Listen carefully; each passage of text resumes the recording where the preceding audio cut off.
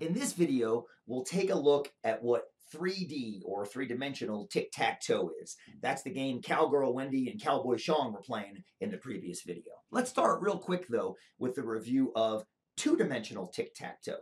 You've probably played this game before. It starts with a 3x3 grid. The goal is to get either 3 X's or 3 O's in a row.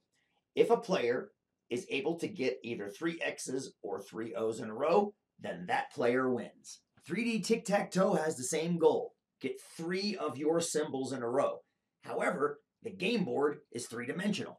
Here's a physical model I found online. You can see how it's 3 different 3x3 grids, giving a total of 27 places you can place your symbols.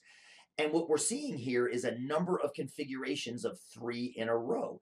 Notice how some of them, the early ones, were all within one plane, but the later ones are passing through all planes 3-dimensionally.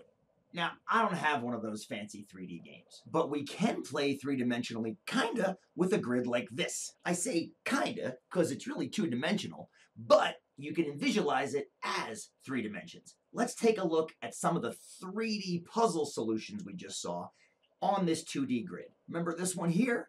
That would look like this on our 2D grid. Actually, this one by itself is 2-dimensional because it doesn't use the other 2 planes. Let's look at one that does. All right, this one's a fun one. This one goes through all 3 planes vertically, 3 in a row. That would look like this. Let's do one more using these stacked 2D grids. This one's super fun. Not only does it go through all 3 planes, it goes diagonally.